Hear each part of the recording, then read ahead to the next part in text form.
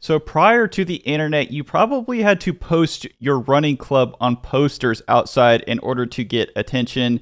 And you would have a poster that looks like this. You would have Charlotte Running Club, a little bit of information about your actual running club. And then people want to know what type or what time you're going to actually run, because you have to meet somewhere and you would have these events. So what we're going to do is we're going to make it so that, number one, we can have running clubs, but people also can post events because you need to tell everybody what time you're going to meet. And what we are going to do is we are going to implement a one-to-many relationship. So our imaginary poster here, we can have one running club, and in this running club, we can have multiple events. And the way we're going to do that is we're going to add a event model, wire it up to JPA, and add this one-to-many relationship. And what this is going to do is this is actually going to create an event table that is tied to a club. So this is the parent. So this is the actual parent, like we have in our fictional poster. This is the event, and by the time we get done, you'll be able to have running clubs with multiple events and multiple times. And the way that this is going to happen is for each actual event that it makes, it's going to insert the event ID as well too. So you can have an event tied to a club, parent-child relationship, one-to-many. So let's go ahead and let's actually start coding it. Okay, so we are in IntelliJ right now, and let's go ahead, let's create our very first model. We are building this thing from the ground up. Okay, so first we need to get out our Lombok annotations. We're just going to go in here, add a couple of Lombok. Let's go ahead and put the builder in here too, just in case we need to test it or we need to create any mappers. So go ahead, add a no args constructor.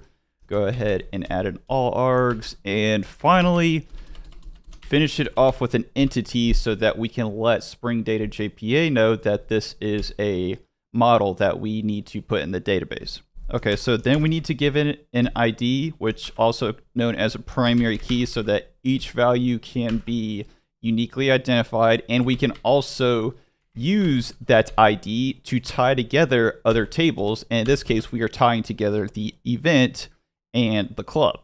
Okay, so then we're going to give this a generation type of identity, and we will say private long ID.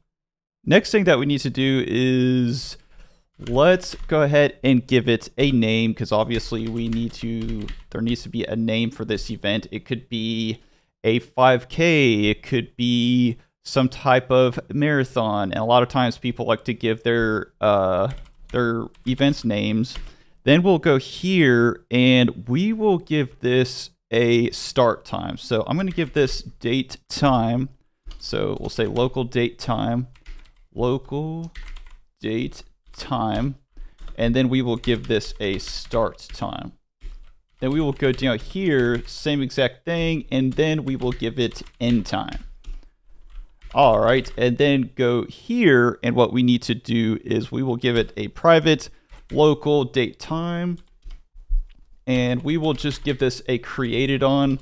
A lot of times it's good just to add the created on because it's pretty much a gimme, and you never know when you might need this creation timestamp or you want to see when a value is updated. So I will go ahead and just add these just on every single record that you make, honestly. Okay, so updated on, okay, so name, start time, end time, and also let's just give this a event type. I think that would also be, and we will just call this private string type. You could go back and change this into an enum and assign specific race types or event types if you want to change it, but I think right now it's okay as a string. So now we're going to go in here and we're going to create the one-to-many relationship. And luckily for us, it's really easy to create one-to-many relationships in Spring Data JPA. And the way that you do it is you go down to the very bottom, or you could go to the top. I guess it really doesn't matter, but just for convention's sake, we're going to go down to the bottom here and we're going to say mapped by, and we are going to give this the actual club. So we're going to say the club. and we will go ahead and give this a cascade of remove. So whenever the child, key point here, whenever the child is removed, it's going to actually remove, or whenever the parent is removed, it's going to remove the child. So that's what this cascade means. Whenever you see somebody put cascade here, and there's detach, merge, and remove is if there is a entity that is removed from the relationship, then that's when you want to perform the same operation to the child. So pretty simple, not too complicated. And there's different ones for create, update, and delete. And that's what the merge and the persist is if you look at the cascade types. Okay, so I'm going to go here and I'm going to go ahead and import this. And I'm also going to import for this hash set. Then we're going to go over to the event side and we are going to wire up the many to one. So there's a one to many and then there's a many to one. And we'll go ahead and do the other side as well. And it's pretty easy. Okay, so now we are in the event side. What we want to do is we want to have a many to one. And we will have a join column annotation, so we have to give the column of what we want to create, and we're only going to create a column on the actual club side. So we're going to have the club ID, or the event side, I'm sorry. So we'll have the club ID and nullable will be false. So if we create a club, or if we create an event, we also have to tie it to a club.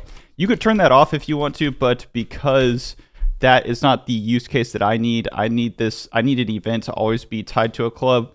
You make this nullable, either remove it or just don't put it there, or just change it to true. Okay, so that looks good.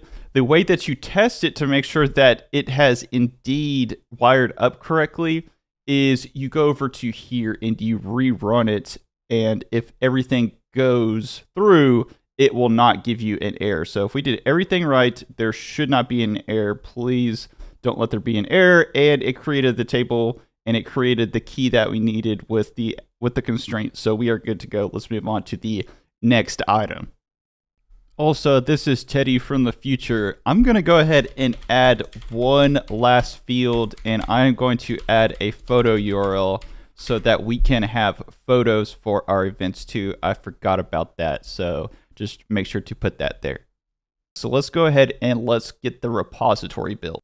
Okay, so let's go into our repository folder and let's go ahead and add an interface of event repository. So we'll call this event repository.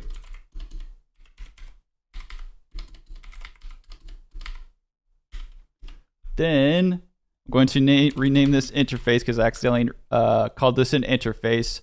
And the only thing that we really need is an extends and JPA repository. So we'll go extends, JPA repository. The actual type that we are going to pass in is an event. Remember that the actual domain or the actual model that you're using needs to go into here. And we also need the foreign key value, which is going to be a long. So I'm going to go ahead here and bring in the actual event.